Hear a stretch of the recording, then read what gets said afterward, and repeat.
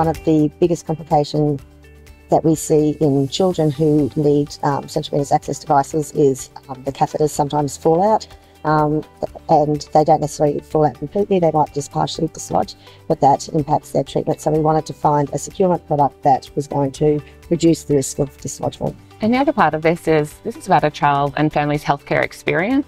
So these are children who need a central line. No one gets a central line as a child or an infant unless something really drastic is going wrong with their life. They're getting treated for life-limiting or really acute conditions.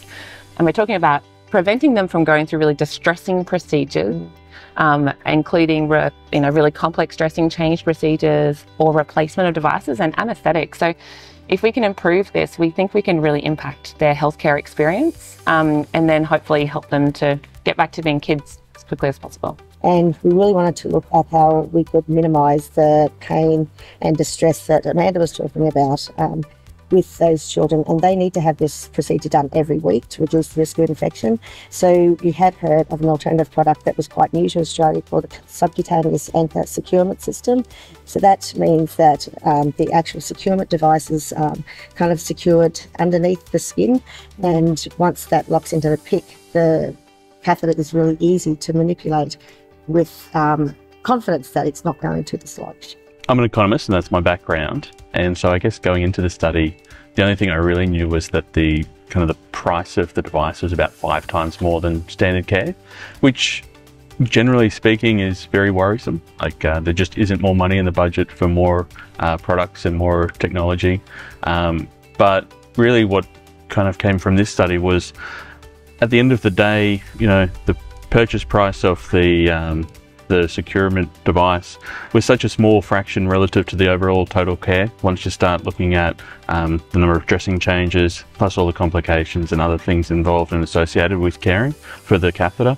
So at the end of the day, it became more about where do we want to put our resources, and if we can get it out of dressing changes, dislodgements and those sort of things, and put it up front to make sure we're getting better outcomes, that's how we should be going about it. And it's a human factor resourcing as well, in a day where there's limited nurses available to assist each other in a specific task. Having a securement product that you're confident is going to maintain that device during those dressing changes without having to bring in another nurse to assist. That's a big factor in today's nursing workforce shortages as well. This is a fully powered superiority randomized controlled trial across 2 big paediatric centres in Australia. So it's been undertaken with all the highest quality methodology, including blinding of the outcome assessment, so that we can have a lot of confidence that we know that what we found is its causation. We know that we found cause and effect rather than some form of artefact that's into the project, into the trial. Yeah, the results were really exciting. We found that the subcutaneous anchor securement system reduced dislodgement, both complete dislodgement and partial dislodgement.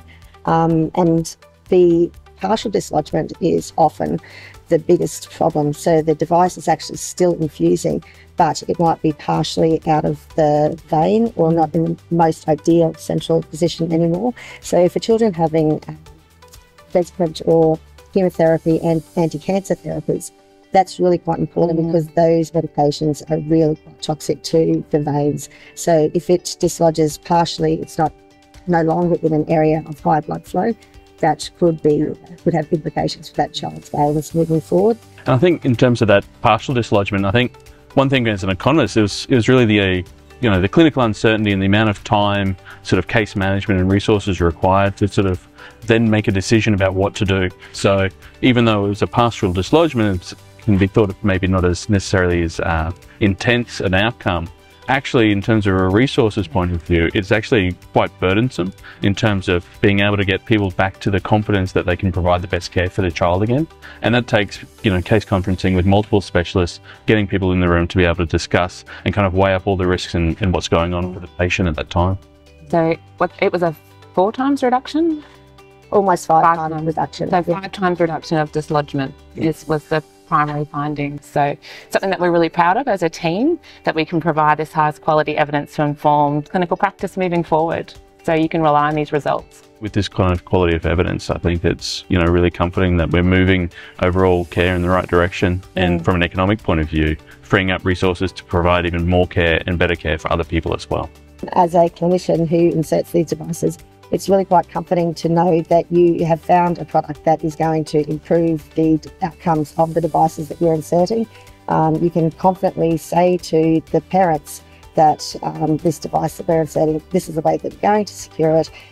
We know that it reduces the risk of dislodgement, and the healthcare clinicians that we work with, we can confidently tell them why we're implementing this device, so that it's going to improve outcomes for the patients and also reduce their workload. So that's one feature from the research that we found.